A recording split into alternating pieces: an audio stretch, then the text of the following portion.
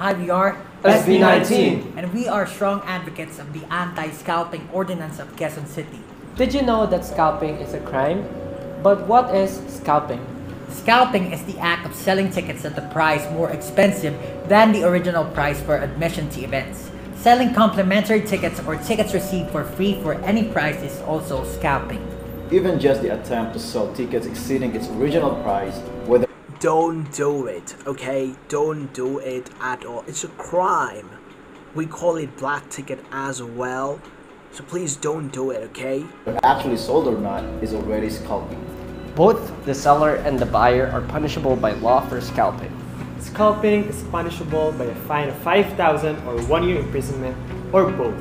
We make music for you, our fan. It's a huge crime, and that's the reason why SB19 is talking about this issue. We want to see you in our concerts.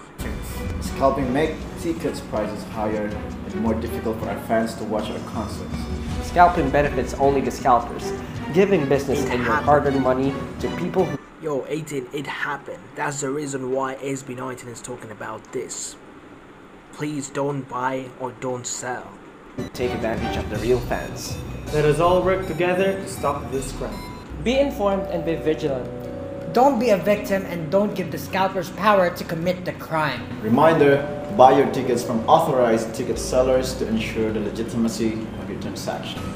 If you find scalpers in action, do not hesitate to report them right away by calling the TicketNet hotline 8911-5555 and the QCPD Station 7 hotline 841-11-1612.